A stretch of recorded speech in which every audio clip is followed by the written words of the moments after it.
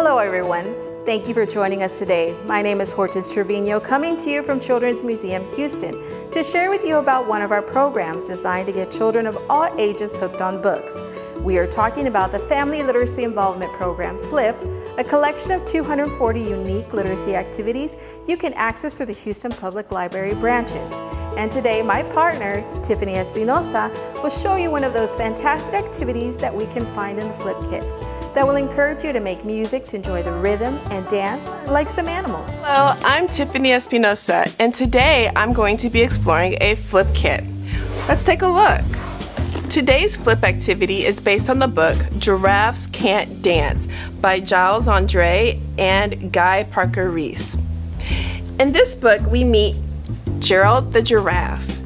He wants to go to the jungle dance more than anything, but he can't dance, or at least he doesn't think he can. But with the help of a friendly cricket, he learns that he can create a dance to his own rhythm, and he joins the jungle dance with all of the other animals in the end. For today's activity, we'll be exploring rhythm and movement as we create our own dance. To start off with, I have some instruments here that I can create rhythms with. You can create rhythms with toy instruments if you have some in your house, or you can make your own instruments out of things like empty boxes or containers and a spoon or sticks to beat with like a drum.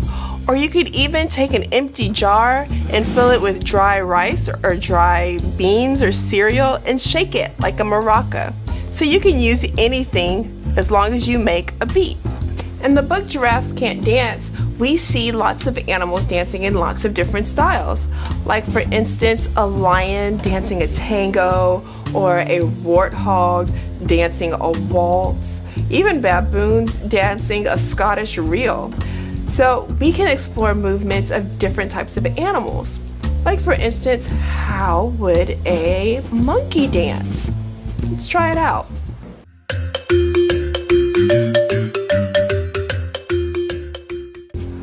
What about a sloth?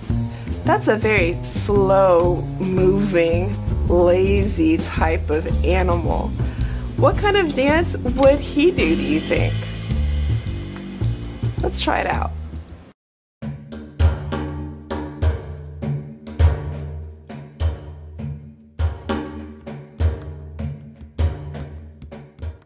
Get your instruments and play your rhythm for your family and friends and see what kind of dances they can create.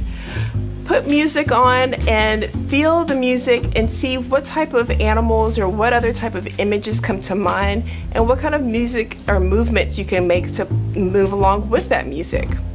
Dancing and music can be so much fun, and fun to exercise and also to express yourself and your creativity. For this and more fun, visit houstonlibrary.org to request more FLIP kits to take home and to do with your family. With over 250 kits in our catalog, the love of learning and reading can go on and on.